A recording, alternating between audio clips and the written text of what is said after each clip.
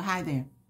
In my latest book, Intercessors Ascend, the Mandate to Posture for Kingdom Purpose, I talk about mainly the characteristics of an intercessor. And in chapter 7, I zoom in on the mindset of an intercessor.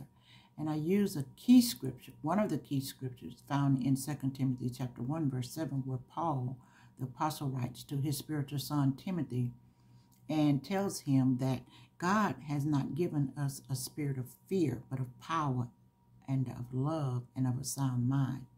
And I zoom in on the importance of having a sound mind as an intercessor.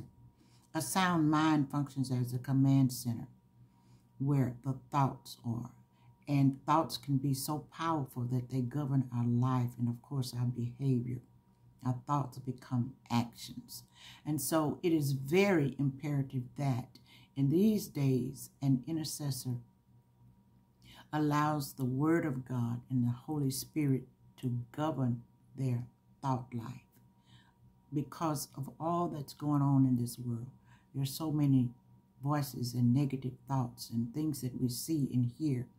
We must be careful that we function with a sound mind, that we seek God, godly advice, self-control, and make good, sound judgment.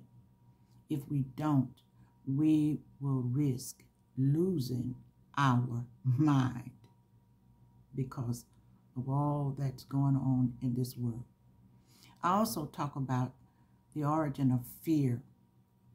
And again, Paul writes to Timothy and tells him God has not given us a spirit of fear.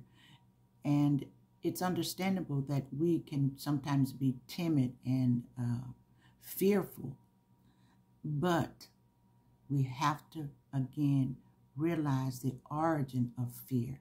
And I discussed this where it started in the Garden of Eden after Adam and Eve disobeyed God. So if you have not gotten this book, I encourage you, especially if you feel the call to the ministry of intercessory prayer. In these days in which we're living, it is so imperative that we stand in the gap for others, be courageous, bold, and pray fervently and consistently. Persist in prayer. As Paul says, pray without ceasing. So again, please, we must have a mindset, a sound mind, and we cannot be timid and fearful because of all that we see and all that's going on in the world. So again, Intercessors Ascend, the Mandate to Posture for Kingdom Purpose. Get the book. It's available on all your online booksellers and, of course, Amazon, Barnes & Noble, Walmart, any and all retail booksellers online. You can get the book, Intercessors Ascend.